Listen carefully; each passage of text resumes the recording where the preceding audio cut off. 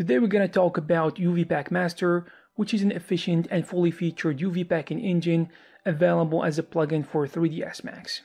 We talked about 3D UV unwrapping and packing plugins before, but this is different and powerful when it comes to packing UVs, whether you are working on small props or complex characters or vehicles. So why should you use UVpackmaster?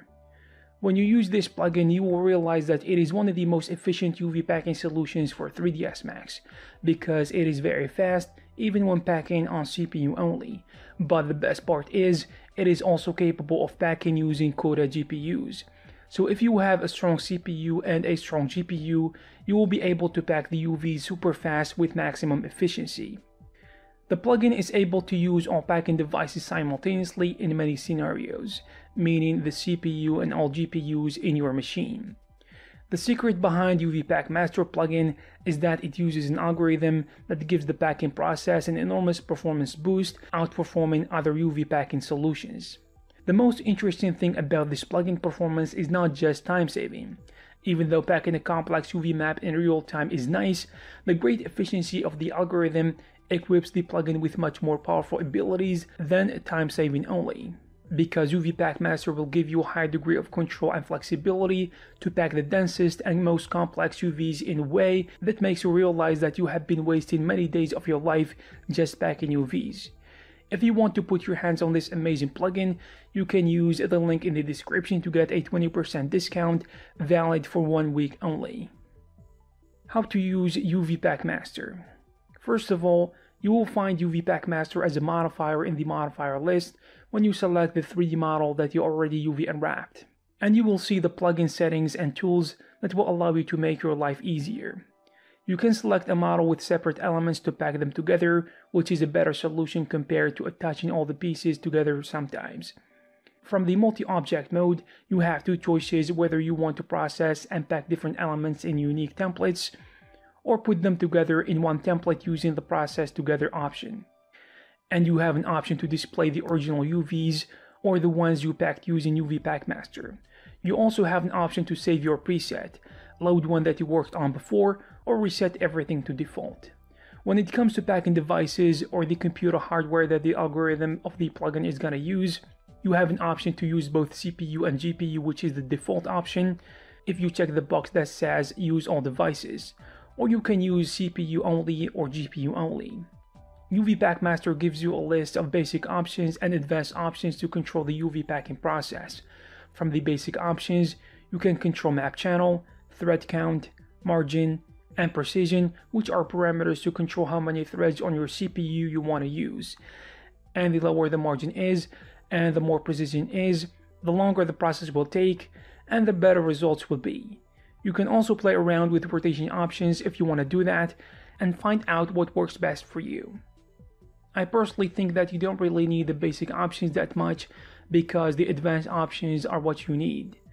The selection mode gives you the option of choosing to pack all UVs, which is the default option, or you can pack only the UVs you select from the UV unwrapping modifier. And the third option is to pack the new UVs from the other elements in the model, or a completely new model that you want to merge and pack together with the old packed UV islands. In packing mode, you will also find a lot of options and flexibility to do whatever you want when packing UVs, especially if you want to use multiple tiles or UDIMs. First of all, you can use the single tile mode, which is the default, or you can use tiles, which gives you the freedom to distribute your UVs over multiple UDIMs, whether it be 2, 4, or 10. In the same list of packing modes, we also have the option of packing groups together. This is very important because it gives you further control using another important set of settings of UVpackmaster, which is grouping options. So if you want to pack your UVs based on materials, you can choose the option and your UV will be automatically packed on the materials applied on your model. Other grouping methods include grouping by object, which means the UV packing will take place according to the different pieces comprising the model. Another one is grouping by parts, which is an easy way to separate different parts of the model if they are all attached together, because the plugin will be able to know different mesh parts. And finally, you can group the UVs based on similarity, which basically means packing similar UVs in shape or size close to each other. If we go back to our packing modes, we can see the last option, which is groups to tiles. This is similar to the previous mode, but the difference is you are able to spread the UVs over multiple tiles depending on the grouping option you chose. In the same advanced options, there are 3 other features worth mentioning. First, the Normalized Island option, which will automatically scale selected UV islands before packing so that the average textile density is the same for every island. Second, the ability to lock overlapping, which basically gives you the ability to keep the UV islands that you chose to keep on top of each other overlapped regardless of the changes you are making and the packing options you choose. The third feature is pixel margin options, which gives you the ability to determine the exact distance between UVs in the process of packing, because sometimes the UV islands seem to be too close to each other. Now we're going to take a look at heuristic options. Thanks to heuristic search functionality, the plugin is able to provide results for which any further manual tweaking is not needed, contrary to other UV packers.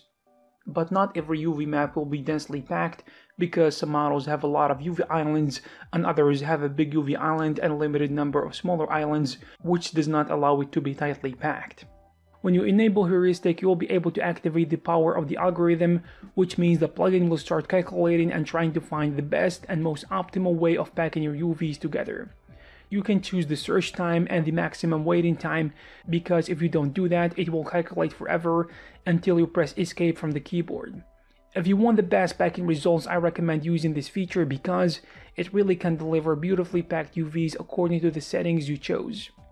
If you want to change the texture of the UV template dimensions, you can do that from the texture dimension parameters by unchecking the lock dimensions box and entering a value like 1K by 2K for example, and you will see it taking place when the UVs are packed.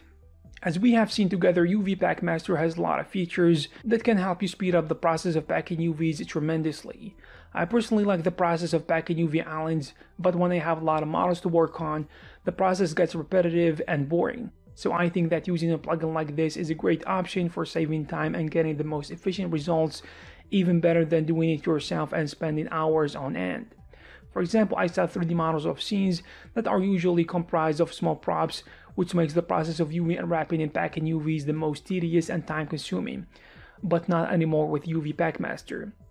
As you start using this great plugin on your projects, you will discover more about its power and efficiency. Again, if you want to put your hands on this amazing plugin, you can use the link in the description to get a 20% discount, valid for 1 week only. I hope you found this video useful and informative. If you have something to add, you can leave it in the comment section below. Also, you can check some of our previous videos. Thank you very much, and I'll see you in the next one.